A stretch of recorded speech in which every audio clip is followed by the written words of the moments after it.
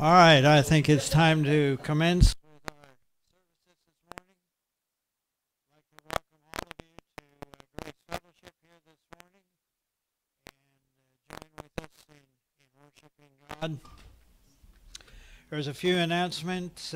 First of all, we remember that Tuesday is our reading class next door at the Fellowship Hall, and Wednesday we have our continued study on the covenant.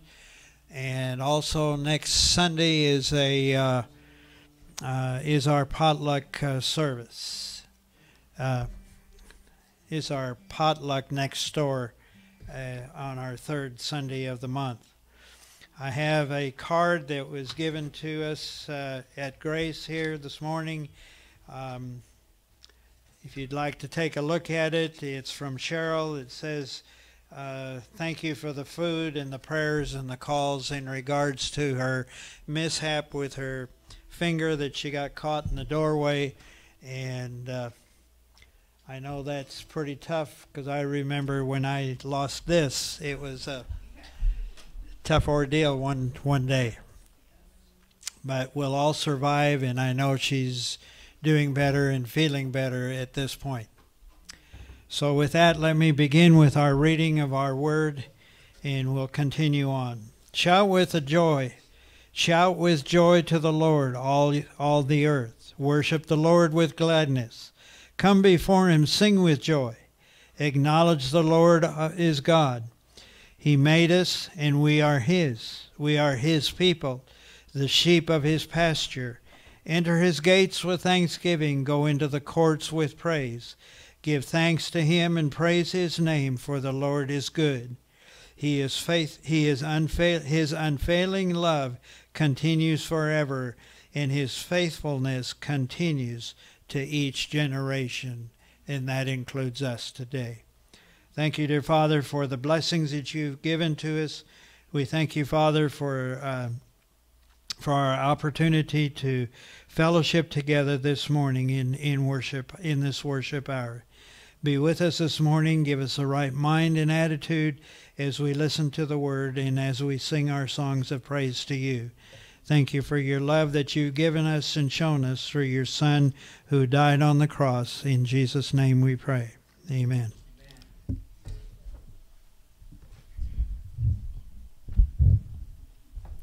Glory. Thought I had it right. Good morning. Good morning. My name's Ken. I'm new here. Missed y'all. It's been a 3-week ordeal or so, or something like. Anyway, it's good to be back. Good to be back. Great temperature outside. Everybody enjoying this? Oh man! And next Sunday, I heard like 40. Next Saturday, Sunday. So happy. We'll get the heater turned on. Maybe it'll work. So. Anyway, God's good. I love when that seasons actually do change. It's great to have some fall. So, all right, let's stand. We're going to praise God. We're going to meet with him.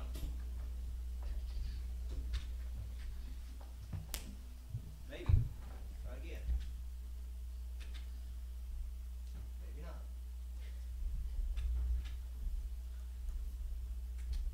Last time. There you go.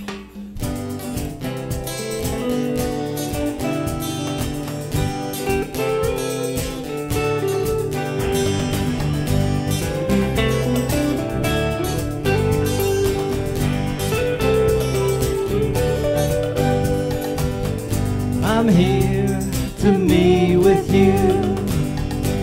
Come and meet with me. I'm here to find you. Reveal yourself to me.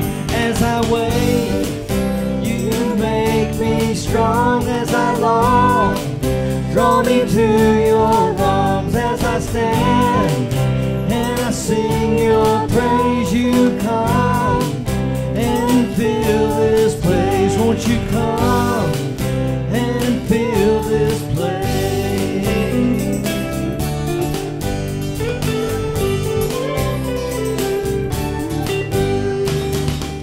I'm here to meet with you. Come and meet with me. I'm here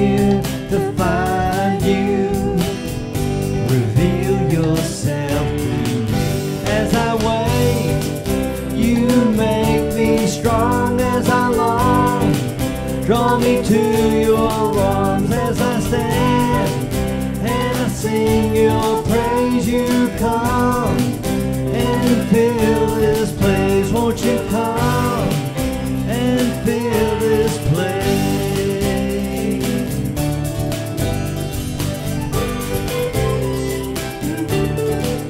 As I wait, you make me strong as I long. Draw me to your arms as I stand, and I sing your praise. You come and you fill this place. Won't you come and fill this place? Won't you come and fill this place? Amen. What a great song. Great song to start with. That's why we're here, to meet with God. Praise Him, worship Him.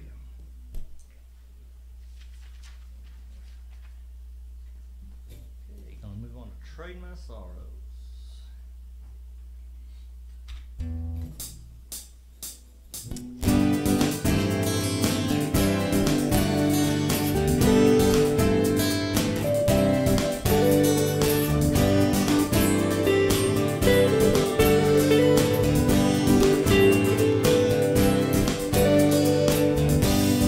Trading my sorrows, I'm trading my shame, I'm laying them down for the joy of the Lord.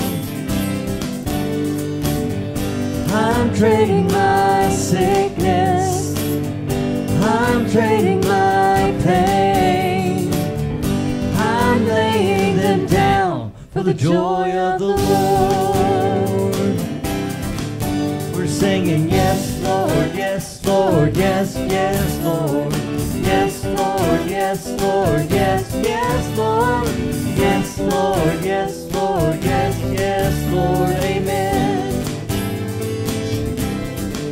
I am pressed but not crushed, persecuted, not abandoned, struck down but not destroyed.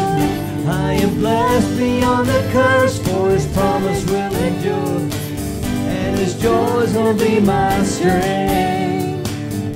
Though sorrow may last for a night, His joy comes with the morning. I'm trading my sorrows, I'm trading my shame, I'm laying them down for the joy of the Lord.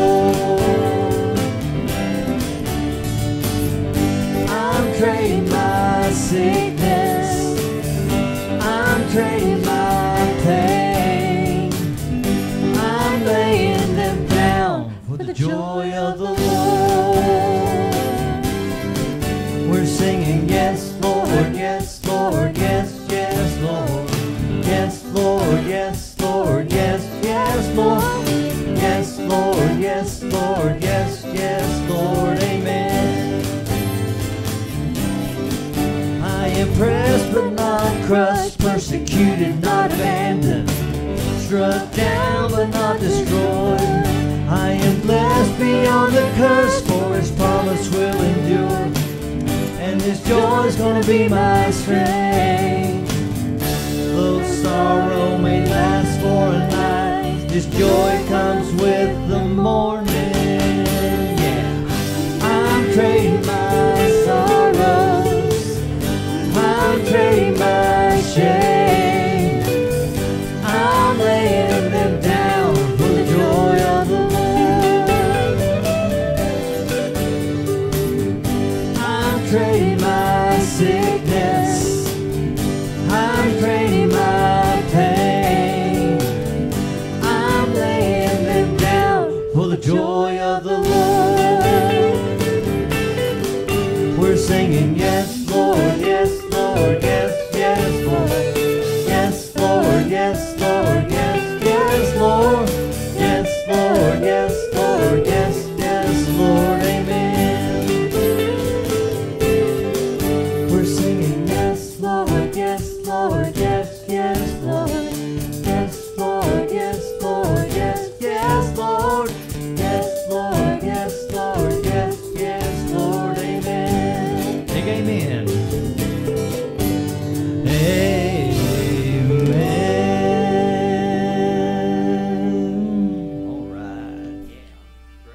be seated.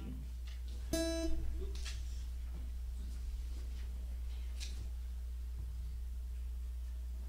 like that song, Trading My Sorrows. That pain's just temporary. But I will bow.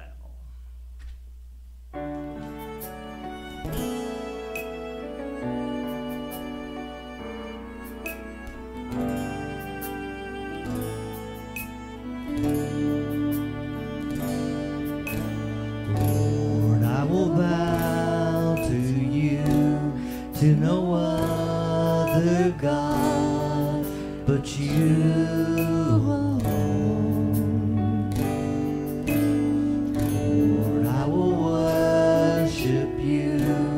Nothing hands have made but you alone.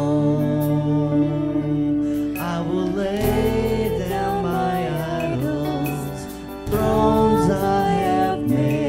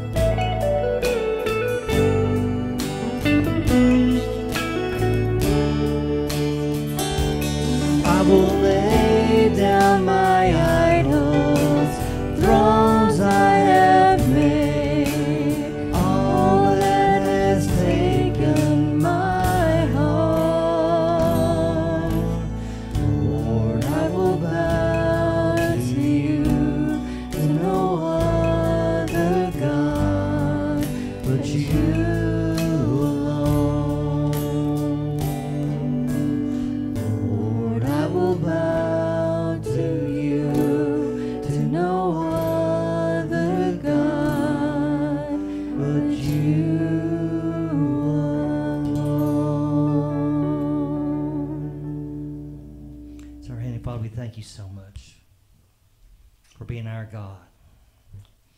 Lord, we put so much in front of you, so many things in our life. And Lord, we just don't want that to be true. We want you to be the number one thing that we worship. Lord, we thank you so much for your son, Jesus, that came to this earth to show us how to live, came to be our Savior, died upon that horrible cross, arose on the third day, resurrected, glorious. Thank you so much for your perfect plan of redemption, that you have a plan.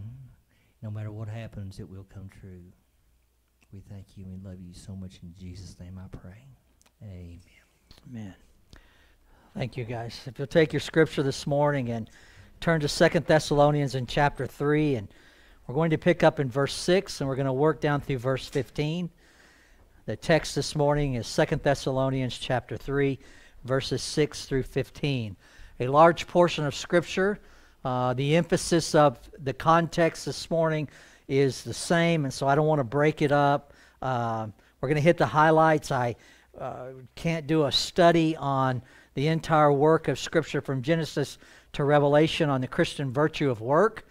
We're going to stay in this context as much as we can. But I just want to tell you the Word of God has much to say about work and our Christian attitude toward work. In our society in which we live in the Western world, even amongst the religious of our society, work has almost become a curse word. I just want to tell you that this is not anything new in Scripture. In the Greco-Roman world, slaves did the work. Free men did the frolicking, did the philosophy, did the activity of entertainment. Even the Jews really despised work. And so this is not something that Paul is addressing and saying this is just at the church at Thessalonica. If you just look at the Pauline epistles, he touched on work in every single epistle. Our mindset toward, our duty in, what needs to be attributed to work when we go to work, an activity of responsibility, an activity of accountability, but the framework by which Paul is going to fashion this today is, it's not laborious, though labor is involved. It's a Christian virtue that ought to be embraced as though God is for us. We look at work and we think it's because of the fall in Genesis chapter 3 that all of a sudden work came on the scene. Is that true according to Scripture? I want you to look at something just as a foundational truth about work from the very beginning, the book of beginnings. I want you to take your Scripture and I want you to go back to Genesis in chapter 2.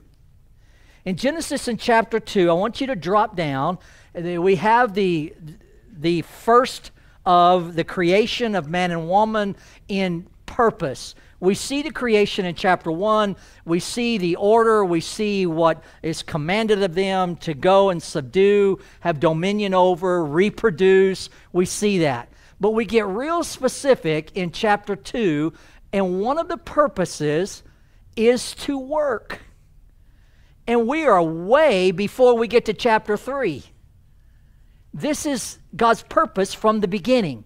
And you say, well, Rob, where do you get that? Well, I want you to see it in Scripture. I don't want to just tell you about it. I want us to learn together this morning. He says, then the Lord God, in verse 15 of chapter 2, then the Lord God took the man and put him into the Garden of Eden. It could have ended right there, and we could have said, oh, neat. They just went there, to have bonbons and lemonade. That's not what the passage says. It says he took them into the garden, now look at it, to cultivate it and keep it. Guys, I don't know if you know anything about farming, but you can't just show up and wish a field into harvest. That's an impossibility. I grew up on a ranch, and you can't just put a bull with a cow and not have some kind of assistance when that cow gives birth to that calf. There has to be work involved. You can't just take a teacher into an atmosphere, into a school, and say, carte blanche, you do whatever you want to. There's no training, there's no expectation, there's no time frame. I can't take a person into the post office and say the mail has to get out, and it doesn't matter what time it is. You just do whatever you want to. Think about beekeeping. Is there not structure and accountability to beekeeping? And we look at this and we say, well, is that because of the curse? Absolutely not. But yet in our society, that's the way it's viewed. Guys, it should be an honor that God has given us opportunity to cultivate the soil and to keep it, to have a job, to have purpose in life, to have work that makes sense in the society of benefit, not just for myself, but for my co-human person that's in my home or in my community or in the world at large. And so when we see this, no doubt God ordained work in creation from the beginning. You say, well, then what changed? Well, go to chapter 3. I'll show you it wasn't work that was ordained. Guys, work became cursed in the soil. it became laborious to do the work that God had asked them to do. Drop down to verse 17 of chapter 3. Then to Adam he said, this is God, because you have listened to the voice of your wife and have eaten from the tree about which I commanded you, saying you shall not eat from it. Cursed is the ground because of you. In toil you shall eat of it all the days of your life. In other words, if you want to eat, you got to work. We're going to see it again. But thorns and thistles, but here's going to be the reality, but thorns and thistles it shall grow for you, and you shall eat the plants of the field. By the sweat of your face you shall eat bread, till you return to the ground, because from it you were taken, for you are dust, and to dust you shall return. Now, you want to talk about a sobering statement in Scripture. Here's what you have to look forward to. You were conceived, you were born to work, and all of a sudden you just die and you just go back to dirt. And if we look at it in that context, we don't really see the value and the beauty of it, but Paul's going to put a whole different flash on this for us.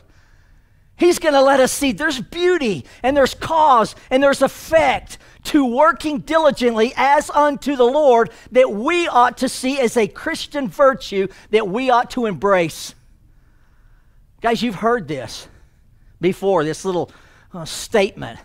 If you ever find a job that you enjoy, you will never work a day in your life. Can I just tell you something?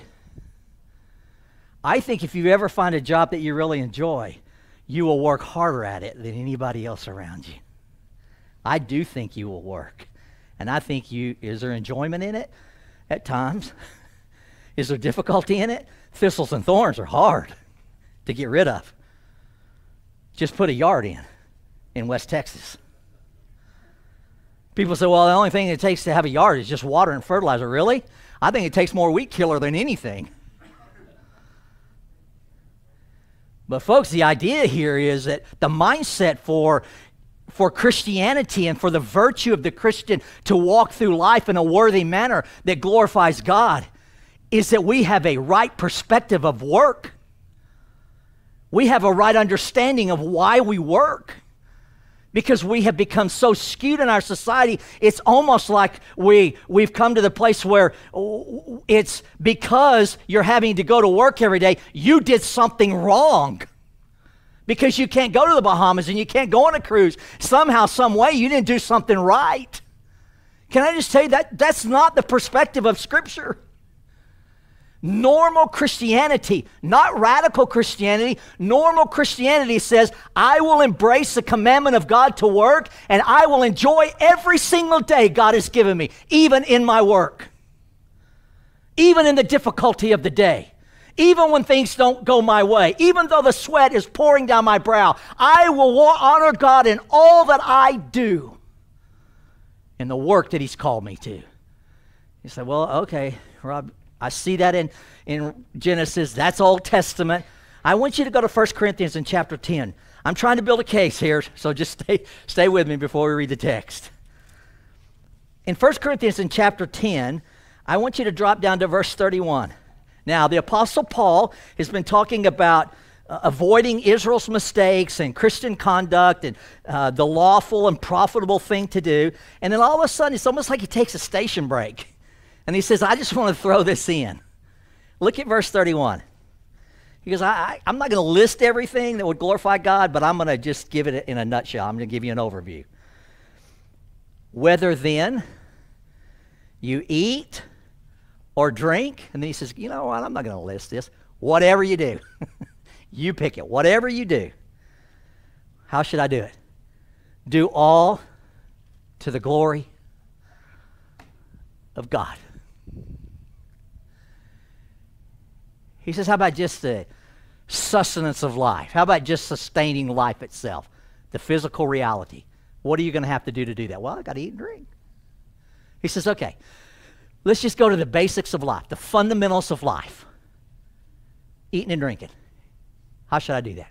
Well, to the glory of God. And he says, oh, but here's the deal. It's not just about the basal things. It's not just about the fundamental things. How about whatever you do? So people will say to me, well, Rob, should I be about this or should I be about that? Will it honor God or not? If it honors God, do it as unto God. Have God glorified in it. Is it, to you as a believer, the paramount ideology of thinking that I want God put on display in everything I do? If that's my heart and that's my desire, you are squarely in the will of God. Whatever you do, do it to the glory of God. We care more about the title than we do the work. Well, I'm a this and I'm a that. Really, what about the guy that's not that? Or what about the lady that's not that or this? Is there not any honor in that?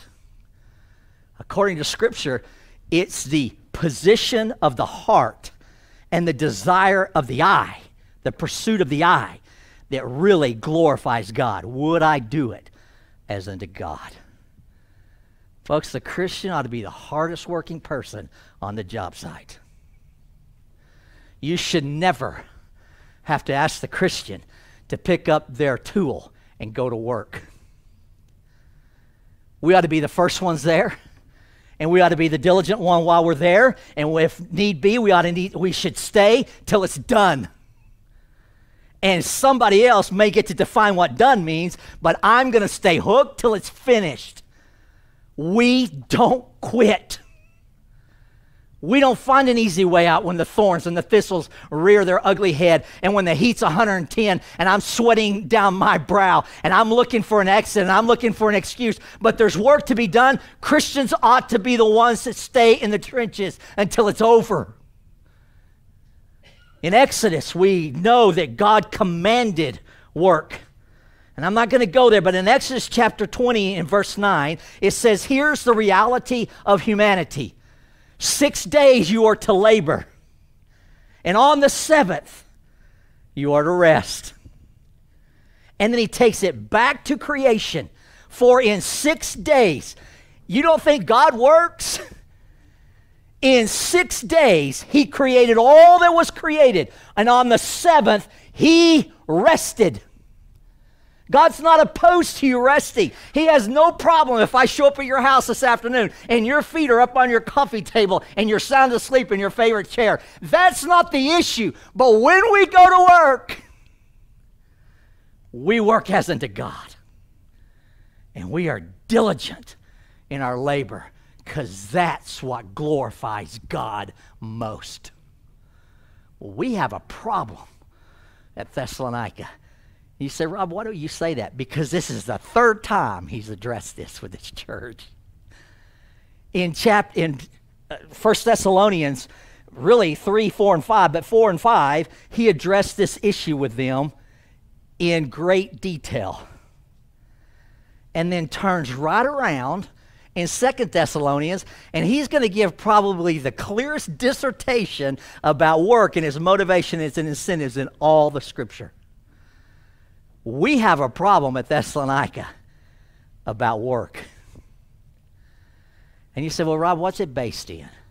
Why do you think that Paul's having to address this for the third time? Well, it can be culturally bound. I've already told you the Greco-Roman world, and they were mainly converted Greeks. They had an issue with work. It was beneath them. Only slaves did the labor and the intensity of the labor in their society. The rest of them sat around and they philosophized and they were just about entertainment. Guys, there's not a single place in history that you see that the Colosseums in the Greco-Roman world weren't the greatest accomplishment in architecture in their communities. What was that for? It was for entertainment. Guys, does it take a rocket scientist to figure this out? Drive to any community and look at the heartbeat of the community. Go to the football stadium in West Texas and tell me that we have not taken on that same idolatry in America. I'm riding with a missionary man in Atlanta, Georgia. I was one of the breakout session speakers, and he was the keynote. And the man that was putting this on was a pastor friend of mine in the Atlanta area, and he says, hey, you want to go with me to the airport to pick up our guest speaker? South African, had come out of, survived the Sudanese raids, was one of these that only God could have caused the survival of this man.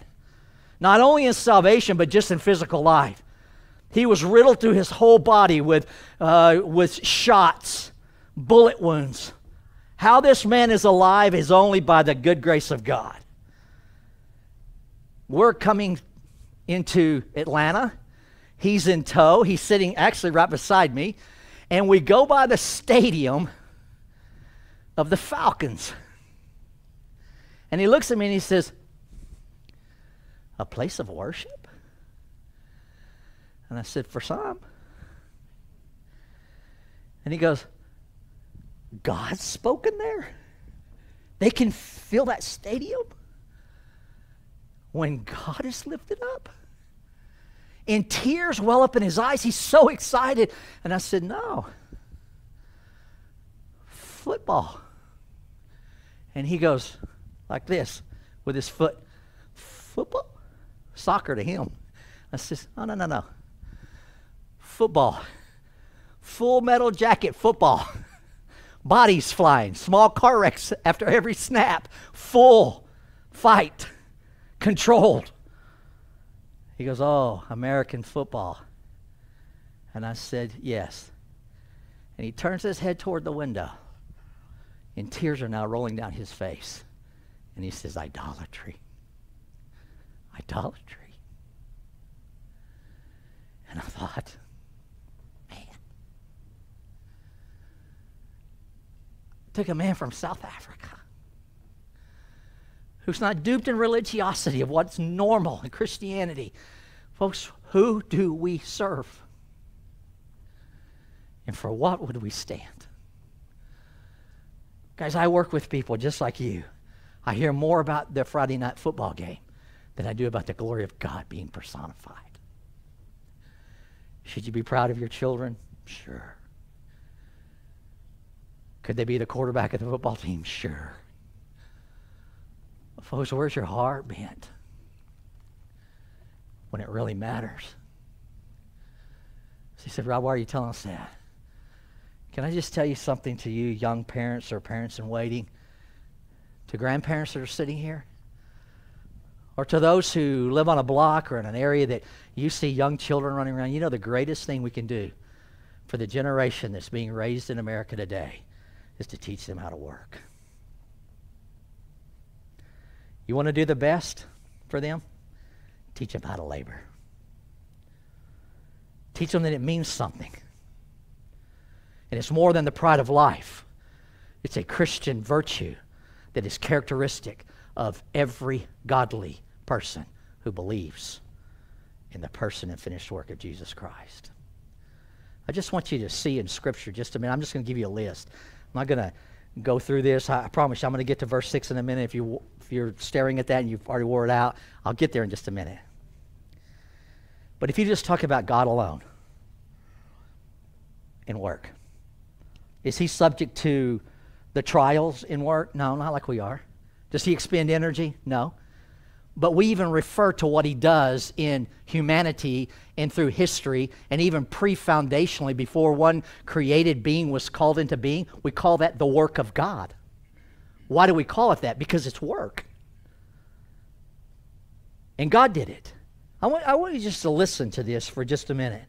Not only did he command the work, God himself set the example for work in creation, preservation of the saint, providence of care, judgment, redemption. How about Jesus Christ? Well, in redemption, building his church, he refers to as the work of God, interceding for the people of God, preparing a place in heaven for those who are in Christ Jesus. I go to prepare a place for you. That preparation is a work of God in Christ Jesus. How about the work of the Holy Spirit? Convicting sinners of sin and unrighteousness, regeneration, that which precedes justification. Oh, how about this? The indwelling work of the Spirit to guide us into all truth. That's the work of the Holy Spirit. When I look at this in the pleasures of life and creation and the gift that should be elevated above just the mundane of life, I have to go to work. This is what God taught in Scripture. Think about this. What if we had this mindset as opposed to what we often see even in the Christian world? I have to go to work. What if I had this mindset? I get to go to work. Would your day be different? Maybe. Would your attitude be different? Probably. And this is what the Apostle Paul is challenging the church at Thessalonica. Have this mindset. I get to put God on display every day at work. God, use me. Paul would say, even if I come to the place of exhaustion, that I've beat so hard against the wind, and I've run so hard in the race, I just want to be that person who doesn't beat in vain and doesn't run as though I have no destiny in mind. I just want to run toward Christ. He's the treasure. He's the trophy. Guys, this is a very difficult message to preach in America. I've preached this multiple times, and I was not invited back. So if I get invited back next week, man, you guys are the choir. Because this is just not taught. These are the passages that whenever we pick and choose what we want to teach, we don't pick and choose this. Because it deals with church discipline. It deals with true rebuke in Christ. It deals with our position as worker bees of the gospel. What do we do when somebody in our midst doesn't want to work and they've been called to work and they've been warned? What do we do with it? How do we operate in that system? Guys, if the church is truly going to be the church, these are the things that we have to hold at the highest watermarks. Well, let's begin the text. In verse 6, it reads this way, and I'm going to read down through verse 15, and then I'm going to take this and just bite size, and we're going to move through this fairly quickly. I've probably already preached my message.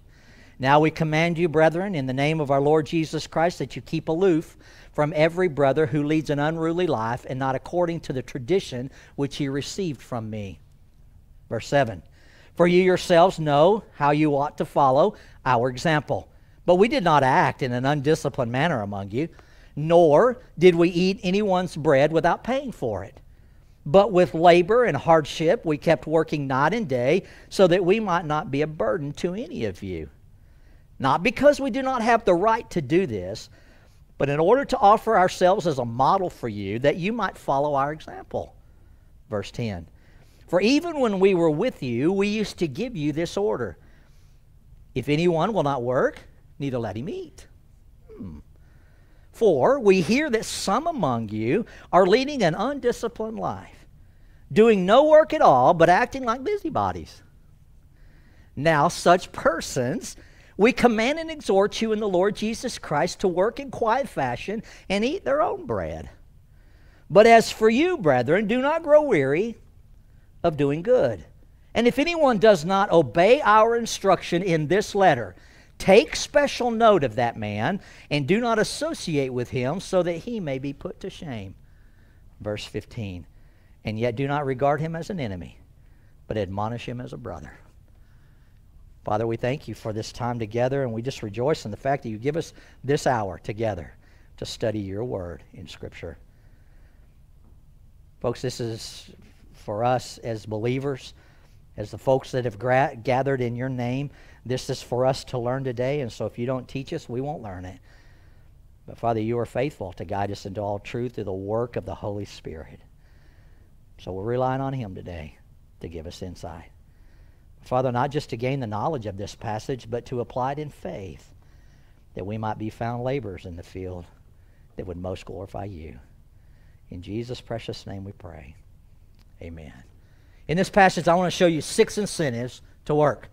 6 motivations of why work is a noble cause and virtue in Jesus Christ. The first thing comes in the word of a command, and we're going to look at it, and it's going to seem extreme. A few of these are going to seem extremely negative, but in the context, they're not. So let me go back to why do I think that the church at Thessalonica had issues about work, or some in the church had issues about work. Okay, we talked about the culture. Some were just lazy, okay? That's just the bottom line. But some really had a misunderstanding about the second coming of Christ and the rapture of the church. And so because Paul in 1 Thessalonians talked about it being imminent and could happen at any moment, they looked at each other and said, then why would I go to work tomorrow if Christ is going to come anyway? Does it really matter that I show up?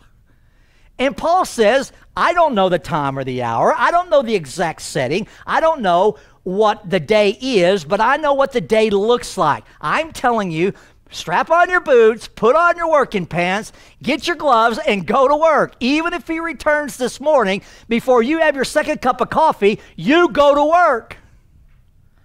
And so whatever they were doing to justify not having a job, he says, not good enough. It's not adequate that we live that way.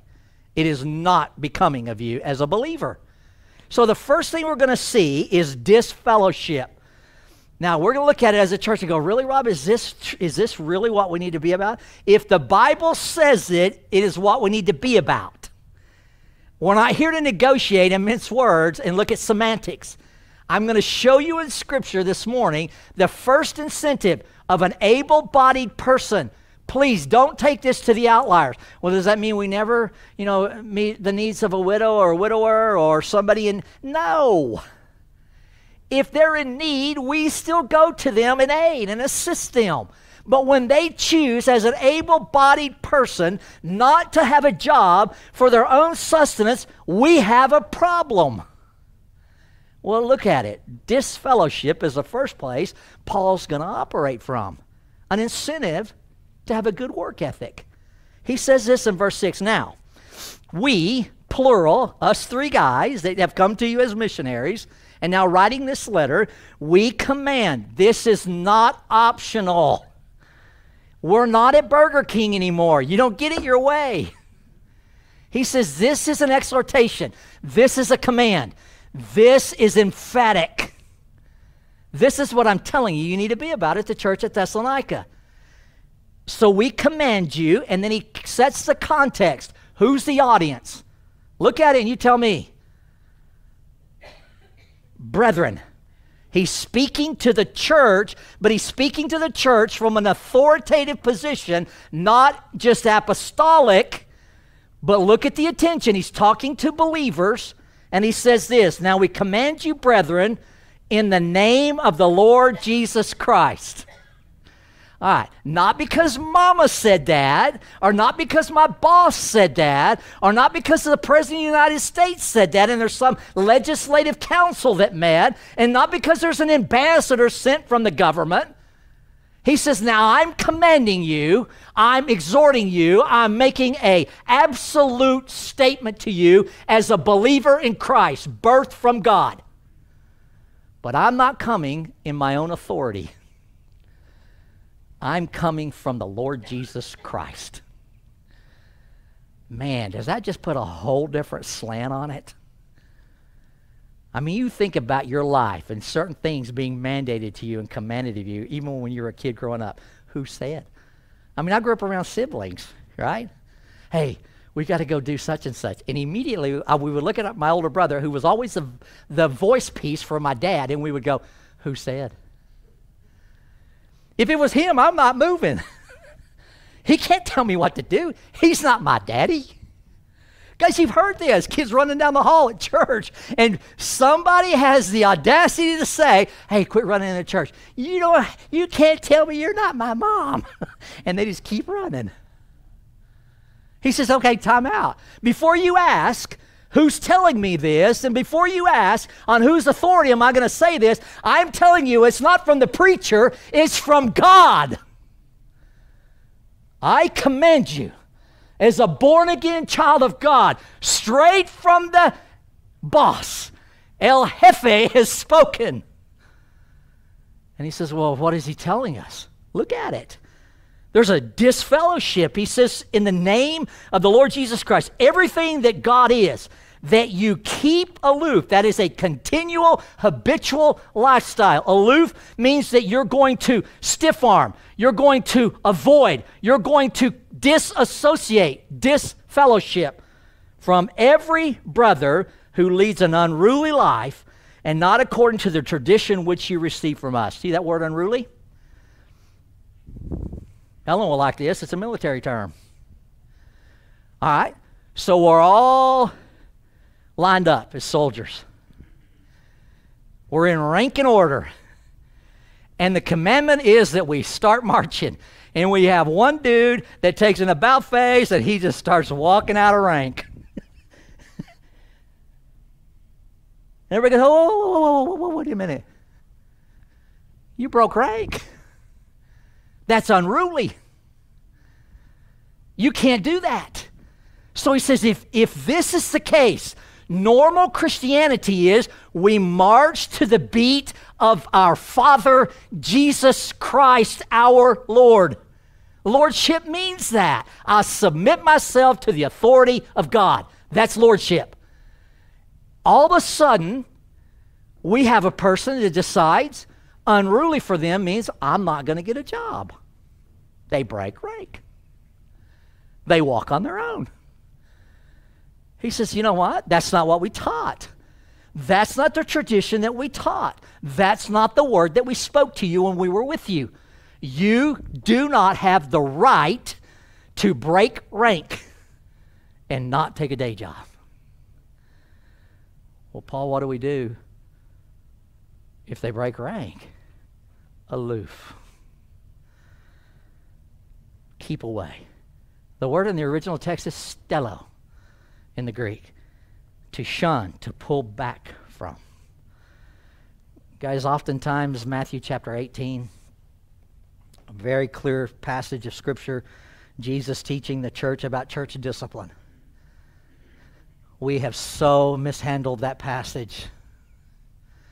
But there's an order to the discipline of a brother or sister found in sin. And I just want to show you the 4 steps in that passage. We're not going to go to it and break that down because that's not what we're here to do. But the first step is, as a brother or sister in Christ, when we view another believer aloof, breaking rank, stepping out of order, we are to go. First, privately, to that person. For what? Disfellowship? No. Restoration. If they repent and return, the Scripture says you want a brother, a sister. They are repentant. It's over. Well, what happens if they don't? The very next thing is, after going, you take. You take witnesses the second time. You go, you speak, and this time you have an order of 2 to 3 witnesses that say, this is right, we're asking you please, in restoration, would you please repent and return? Get back in rank. What happens on the third time? They don't when we go. They don't when we take. What happens thirdly? We tell. The church then it's announced that we went privately, we went with witnesses, and no change. Still unruly. The church is to be notified, and aloof is the action of the church. That's step 4. You go, you take, you tell, and lastly, you break. I want to show you this morning, they're on step 3. I told you that 1 Thessalonians was the first 2. Chapter 4, he made it clear. I'm telling you this as a brother in Christ. The next time he calls them to work and they don't do it is in chapter 5 of 1 Thessalonians. And now he says we. Timothy, Silas, and myself are asking you, get a day job. We have disregarded both of those calls. Now he's telling the church what to do about it. That's step 3. Guys, he doesn't want to go to step 4. He wants restoration to take place because step 4 means that we not only disassociate ourselves from them, we treat them as Gentile unbelievers. Paul doesn't want that to happen in the church. He wants so desperately for these men, because primarily speaking in the masculine, he wants these men who refuse to get a job and they're able-bodied, just go get a job. We want to see you restored to Christ in the body. Well, what happens? Disfellowship, the first incentive. But I want to show you a beautiful picture that Paul chooses to do. Now, you don't think that for any way, shape, form, or fashion, Paul was so tuned to the work of God in his life that before he was ever called by the work of the Spirit to pen these 2 letters, he already did something in their presence as an exemplar of what he's going to call them to right here. If you don't think that God was at work in Paul when he went into Macedonia, because, guys, I'm going to tell you something. He had every right. Well, I'm not going to get ahead. Verse 7, I want you to secondly see, not only is there disfellowship as an incentive, but there's an example to follow as an incentive. Look at verse 7. For you yourselves, this is common knowledge. You know something about our ministry. He says, for you yourselves know how you ought to follow our example. He goes, you already know this, but in case you don't know this, I'm going to refresh your memory about the example that was left for you, but you already know this. Guys, he's not being condescending in any way, and he's not taking a lesser route. He just says, look, you know this, and as soon as I start saying it, you're going to go, oh, yeah, we know that. He says, this is the example that I want to remind you of. Well, what's the example? And it so happens that he picks himself and his other 2 traveling buddies. He goes, I'm just going to tell you, hey, remember when we were there with you? What should they know and what should they remember as an example? Look at it. He says this, for you yourselves know that you ought to follow, that's pattern your life, mimemoie, to mimic. You are to follow our example. Because we did not act in an undisciplined manner. What's he calling in verse 6? Quit being undisciplined. What was undisciplined? Not getting a job. He says, we didn't act in an undisciplined manner. We got a job when we were there. Oh, that's right, you did. And then he says this about it. He said, we weren't undisciplined in the manner of the lifestyle among you, nor did we eat anyone's bread without paying for it. But with labor and hardship, we kept working night and day so that we might not be a burden to any of you. Guys, I don't know how this worked. I don't know if Paul traveled around with a kit, a toolbox. I don't know. He had really good scissors or what. But he was a leather worker and he was a builder of tents. They worked with their hands. He could sew and he could pitch a tent. He knew how to make a tent and erect a tent. This is what Paul did. Well, Timothy, I don't know if he was a tent maker before, and I don't know if, pardon me, I don't know if Silas was a tent maker before, but I promise you, after they got off the missionary journey to Macedonia, they knew how to build a tent. Because Paul does not say to them, and I was the example before you, and the other 2 guys sat against a rock and slept. We, plural, worked when we were with you. Why? Because we didn't want you to have to give us bread without us paying for it. Guys, they even stayed at Jason's house. We know the guy. According to Acts, they stayed at his home. But I'm telling you, they contributed to the well-being of Jason's home while they were there. Well, is that it? No, look at it. Look at verse 10.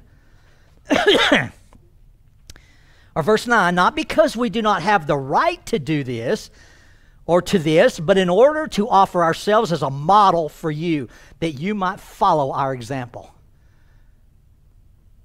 Guys, does Paul say anything about a minister, a pastor, a shepherd that leads his flock well, that he should not be paid?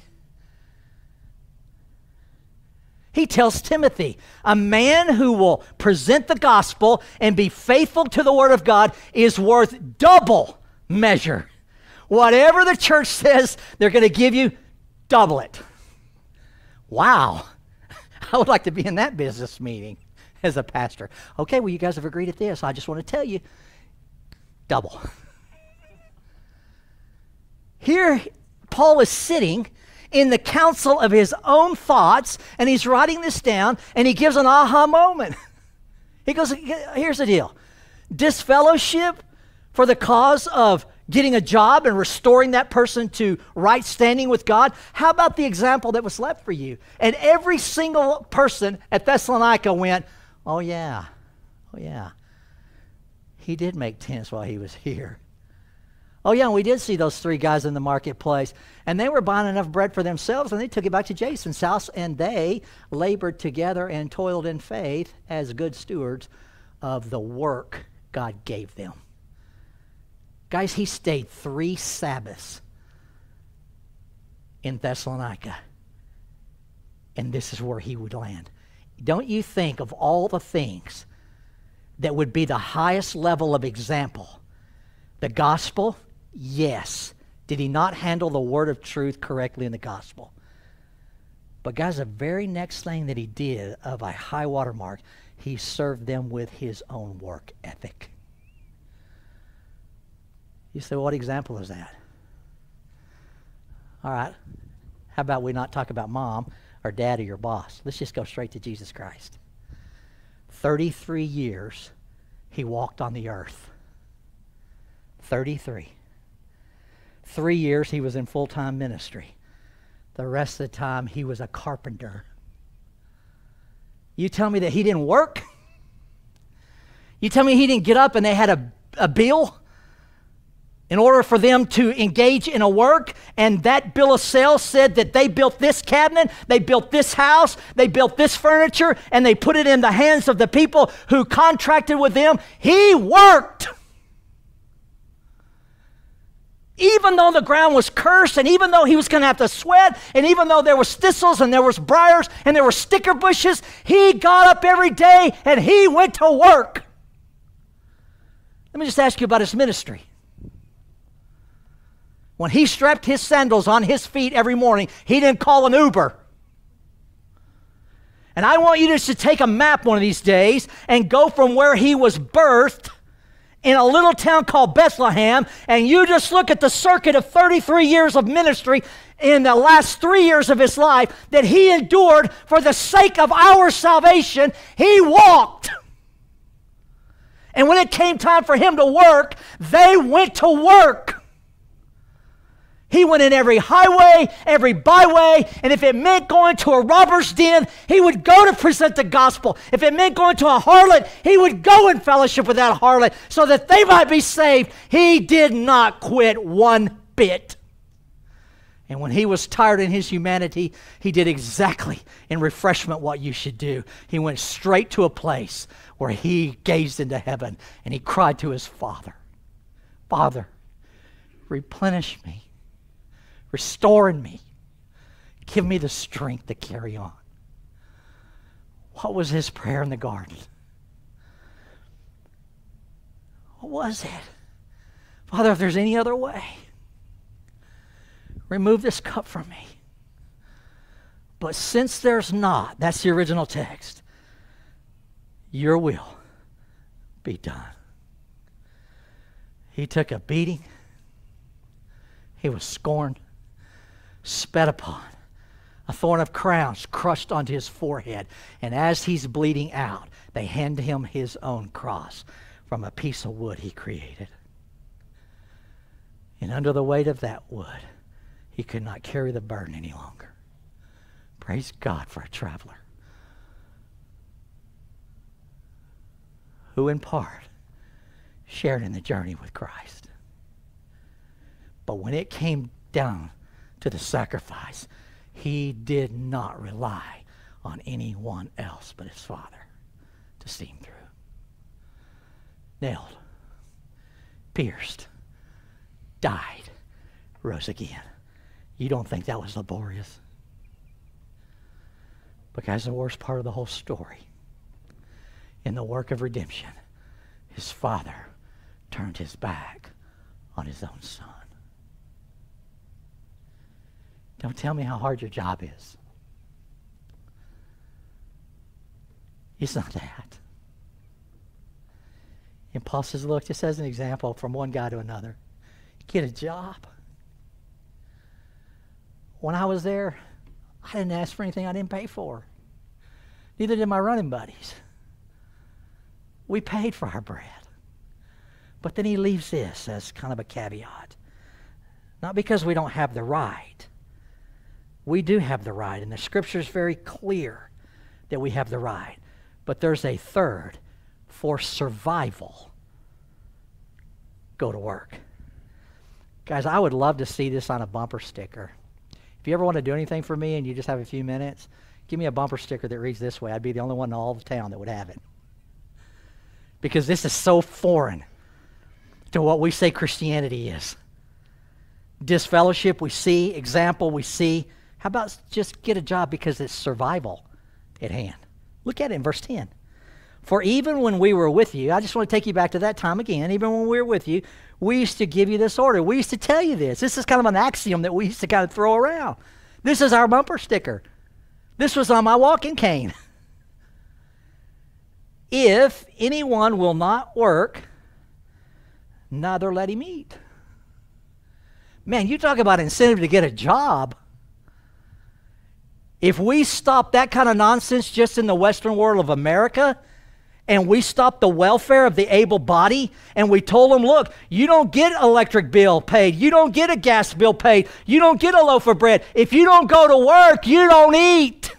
I'm going to tell you something about our society. We would be the hardest working society in the world, or we would flat starve out. That's the character that most exemplifies Christ. When you're able, if you don't get the benefit of somebody else's labor. Wow, what a concept. You mean if I go put in 8 hours at the fair market value and I get 8 hours of pay, that's the right thing to do? That's the right thing to do. Again, you want to teach your children a lifelong virtue that glorifies God every single time and is perfectly in the will of God? Teach them to work. You don't work, an axiom. You remember we were with you guys, we always said this? Yeah, I remember that. You don't work, you don't eat? Yeah, I mean it. Freeloader?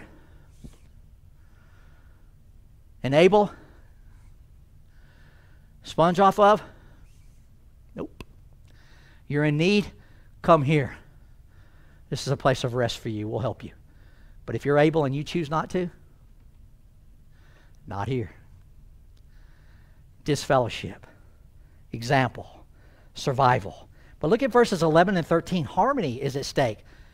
Unity. Man, I'm telling you, as we studied through the book of Philippians, one of the things we saw over and over and over to the church at Philippi, which is a part of this journey, was he was concerned about their unity. He wanted them to be in unity and harmony with each other. Beginning in verse 11, it says this, for we hear, that's not just gossip, that is a hearing with knowledge of fact. We know, we hear, that some among you, not all, but some among you are leading an undisciplined life. We've already defined what undisciplined is. You can work, you're able, and you choose not to. That's undisciplined. Do not work at all as a result of the undisciplined life, but acting like busybodies. What's the first thing you'll do if your idleness is your choice when you could get a job, according to this passage? You will turn your attention to everybody else's business but your own. I want to tell you something in the Greek. That is a play on words. Busybody. That's almost a laughing matter when you look at it in the original text. They're busy. They're as busy as they could be if they got a job, but they choose not to get a job. They're still busy doing what? Meddling in somebody else's business. You know where the majority of gossip comes from? Idle people. Guys, I'm going to just tell you during the day, I get to work at 7 o'clock in the morning and get home whenever we're done. I rarely have time to talk about anybody but the job that's at hand. You think about your day, those of you who are still in the labor force. You think about your life, just in general, just to keep your household. And please don't look at me and say, well, are we talking about people? Is it the secular job? Folks, there's no such thing in Scripture as a secular job. It's all ministry as unto God. You're on the mission field 24/7 all your life as a believer. I don't care if you're mowing the lawn, you're washing a dish, you're sewing somebody's garment that's torn, or you're on the end of a shovel shoveling a ditch. You are on the mission field for God. All that I do, whether I eat or drink or whatever it is, I'm doing it to the glory of God. Quit looking at the title. Look at the provision that's commanded and be thankful that God has given you the grace to do it. People say, when are you going to retire? Folks, I have nothing wrong with retirement. Please don't read into this. Walk in and say, well, Rob's not for retirement. One of these days, I hope I get to walk away from the service center. But I don't want to ever work away from God and what He has for me. Guys, my dying breath, I pray that I'm standing up in a pulpit just like this, and I'm preaching the gospel, and God just takes me home. I hope the words of faithful are the next things I hear. But what I was doing whenever I expired was preaching the gospel of Jesus Christ. God would find favor. But more than that, I'd be blessed for it. And He looks at this, people that are standing in the thralls, really, of church discipline. And He says to them, guys, some of you are doing this right now, and it's undisciplined. You broke rank. You're walking out of order. And I'm just asking you, in verse 12, well, leading in, quit being a busybody. Now such persons we command and exhort you in the Lord, Jesus Christ, again, this is not coming from me, this is coming from God, to work in a quiet fashion and eat their own bread. Not to toot your horn. You guys are having peas and cornbread. I'm having ribeye because I have a better job. I can afford ribeye. Caviar's on my plate. I know that you're just having your toast. He says, whatever God provides for you, whatever bread He gives to you, would you just eat it in a quiet manner? Because this is a mercy of God. That you have enough for your day. This is a grace of God put on a magnificent platform that you would have enough to provide for you and your family. Guys, you know the best kind of job to have? One is the one who glorifies, the job that glorifies God most. But can I tell you, secondly, from a human perspective, the one that puts beans on the table and shelter over your head and a coat on your back on a cold day. That's the best kind of job to have.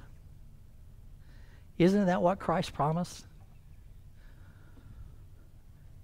You stand right here on the precipice of life and you look out across this field of lilies. Isn't that field beautiful? Yeah, look at those lilies. He says, you see that bird right there in that nest? Not a single bird falls to the ground in death that I don't know. He says, you see that guy over there that has all that hair on his head? Yeah, he says, I know by number every hair on that guy's head. If you don't think that I can don a field with lilies and account for every dead sparrow and count the very hair on your head, I can't give you shelter, clothing, and food. Really? He said, come on. Live a quiet life. And whatever God gives you, just buy your own bread and eat it. Quit being a sponge off of someone else. And then He leaves us with this. Look at 13. But as for you, brethren, here's the unity.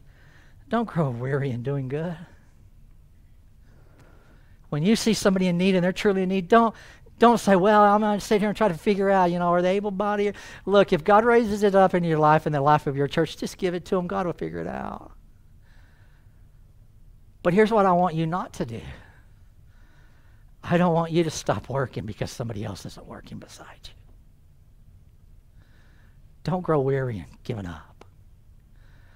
Guys, so how easy is it to look across the aisle and start picking the one thing that I can justify what I want to do in their error? Well, so-and-so does it. You guys heard this as children. I promise you. Your parents were just like my parents, just different head, different town. Oh, so if they jumped off a cliff, you'd jump off after them? Did you know that's exactly what Paul just told them? Because they don't go get a job, you're going to quit yours? Don't stop working. Don't quit.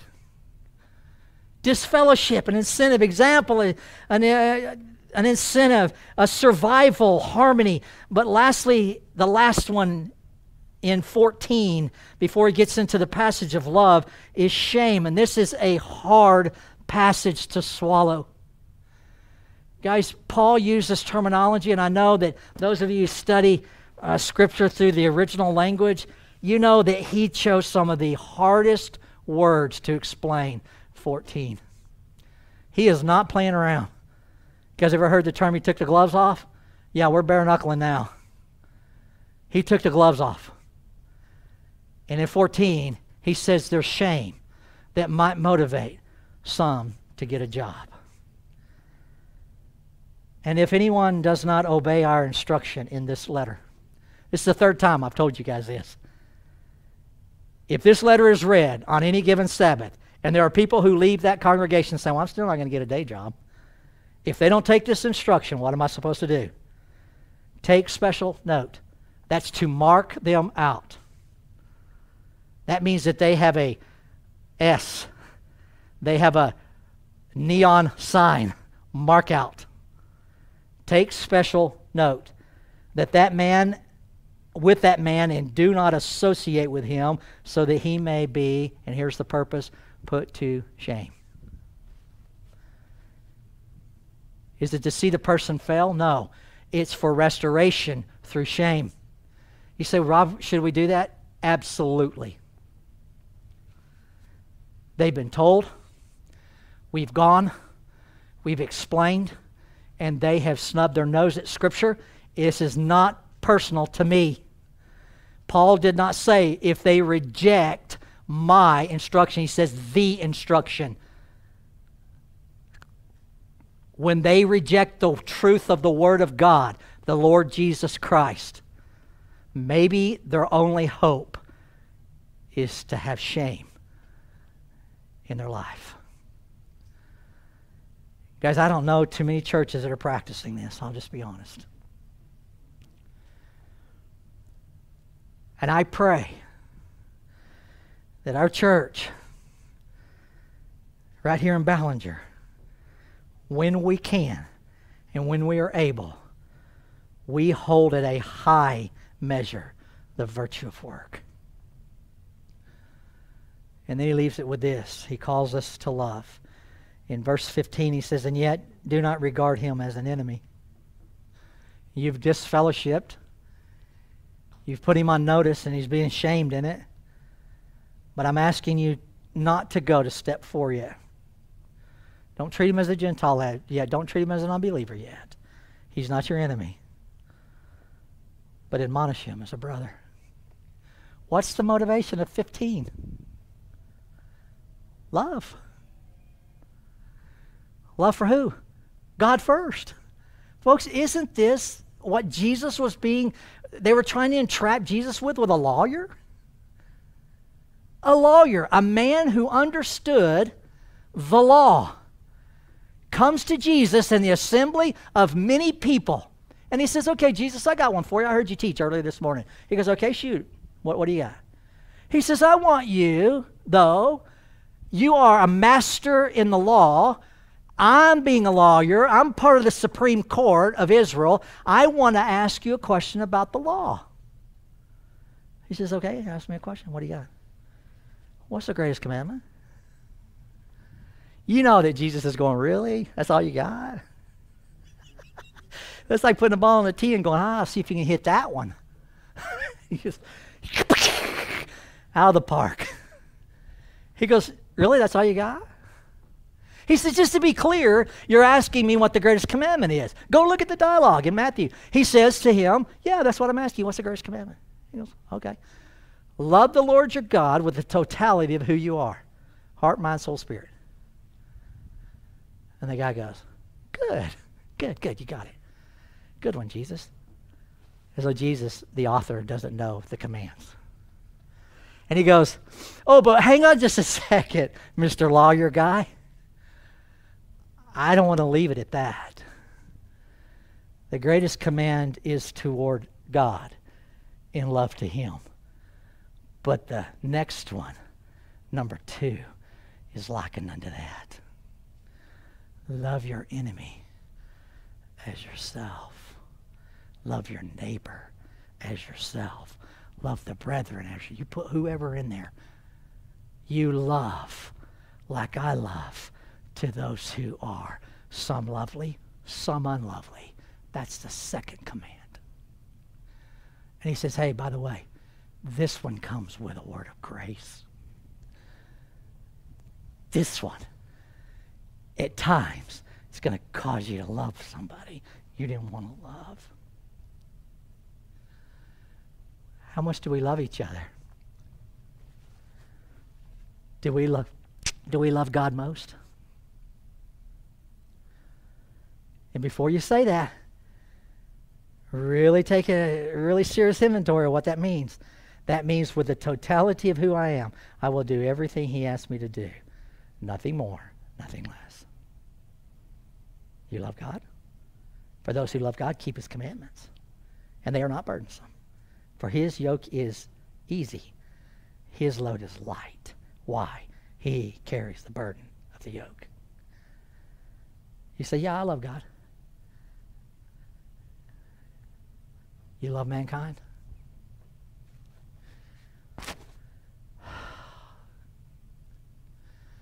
Sometimes. Do you pray for your enemies? Not very often. Do you serve the struggling? Not very often. Do you love your brother enough to go to him and say, get a day job?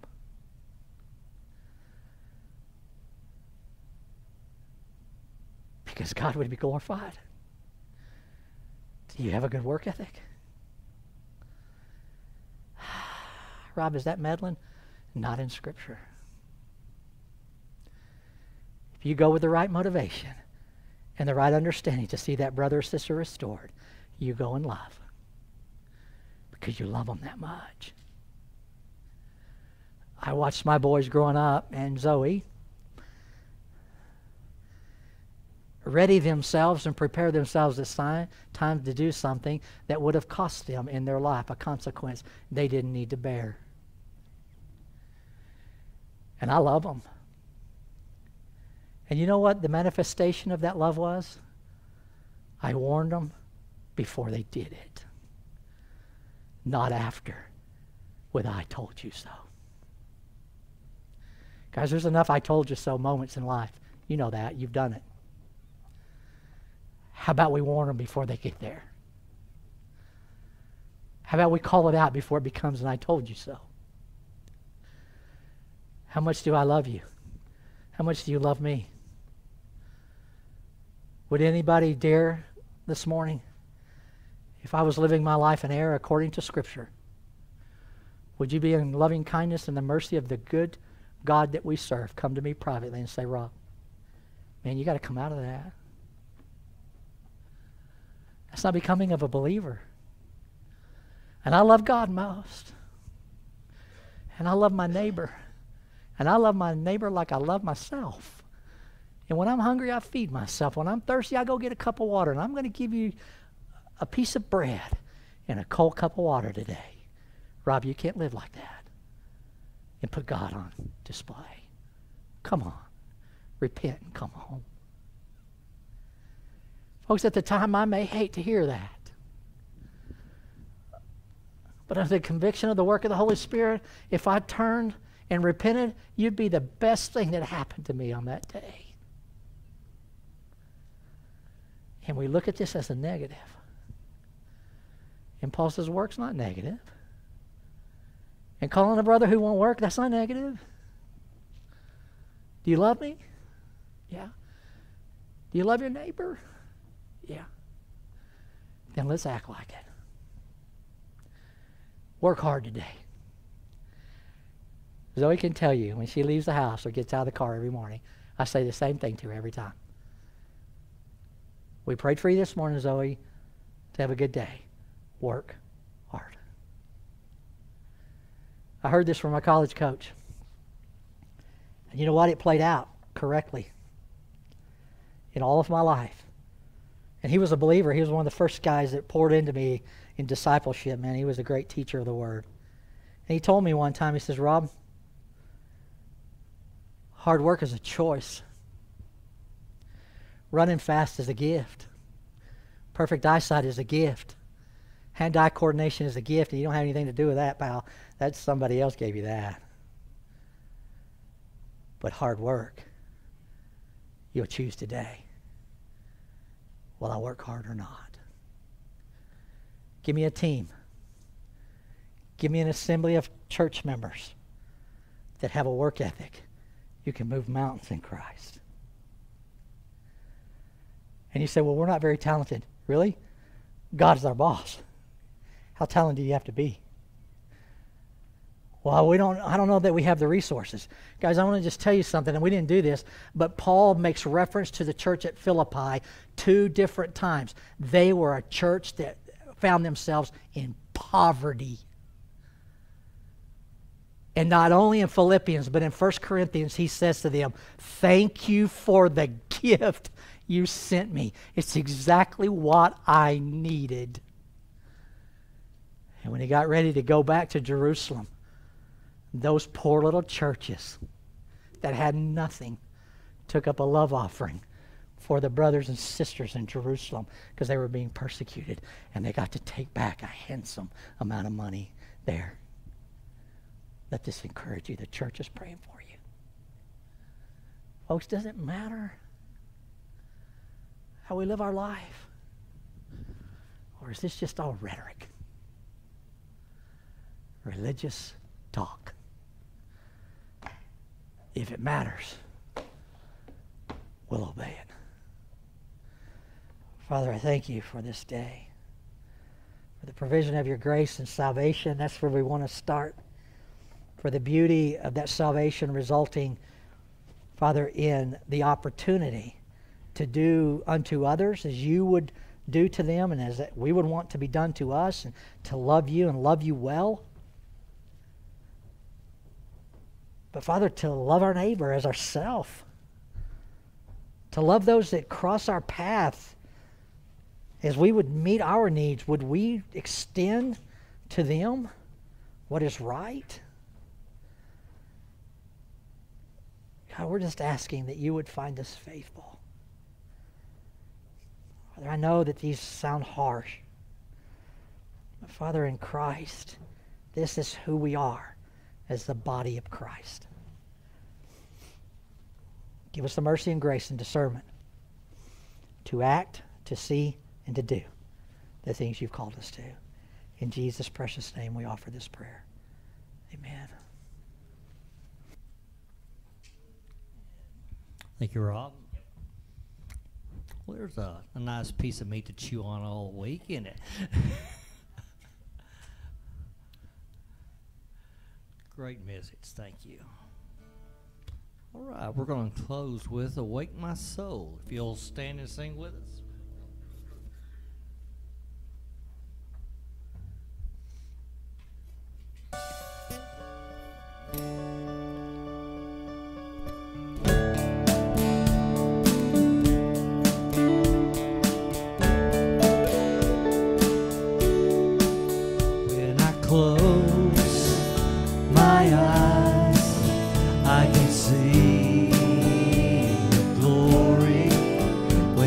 Raise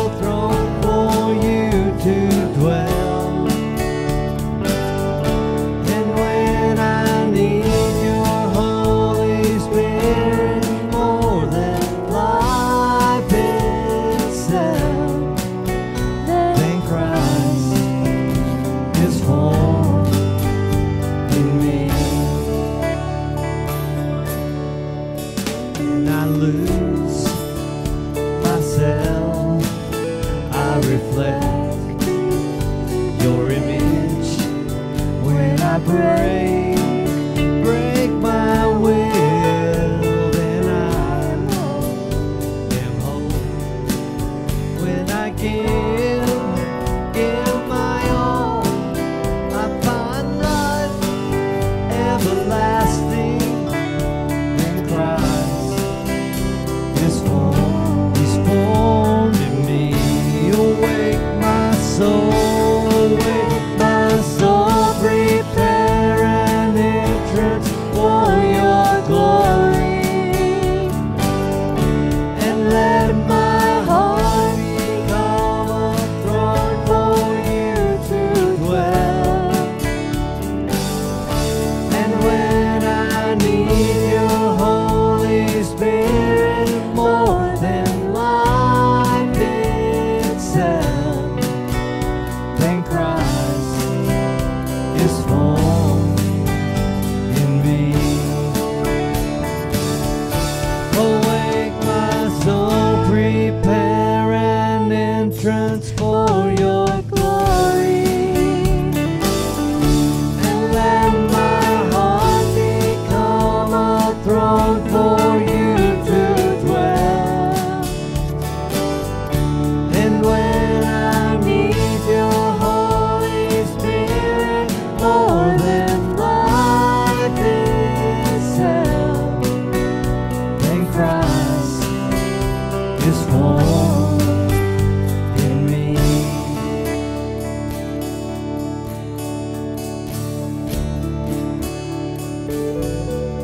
Be formed in